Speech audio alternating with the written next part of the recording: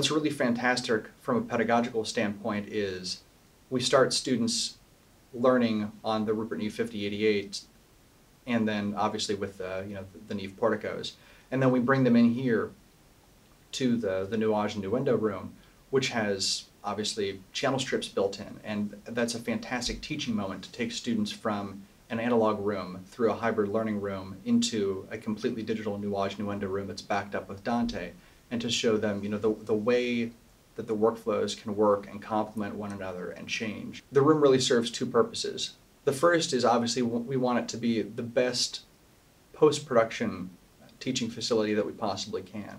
And in doing so, we've obviously situated the Nuage in the center of the room, sort of like a Hollywood cutting stage with 20-25 seats around it.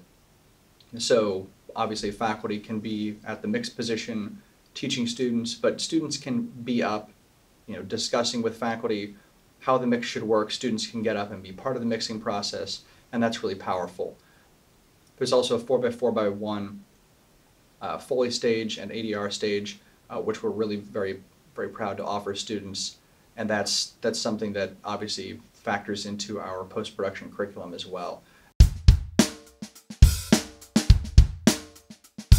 When I first discovered Nuendo and Nuage, it was actually whenever I was looking for a great control surface for a different DAW, which I admit was sort of hysterical.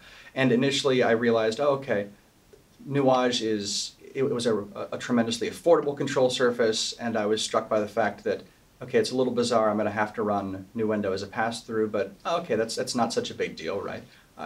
If it's affordable and it seems to work pretty great, that's okay for me. But as I started to look into things, because as any educator should, we definitely want to research the different products that we're going to be putting in front of our students. After watching all the different materials available, it struck me that Nuendo is really, really feature-rich. And I called in a colleague who was assisting me with the overall build process, and I said, what do you think? What's your overall impression right now? And after playing with it for a few minutes and watching a video, he said, it feels professional. This is how I first felt whenever I first experienced my first multi-track DAW way back in the day. And I said, that's exactly how I feel. I feel like I've been being shortchanged here for a very long time. And I said, well, what do you think we should do? And his response was, well, we have to move forward with this. It would be wrong to go with other options just because that might be normative within the industry. We have to put the right tools in front of our students.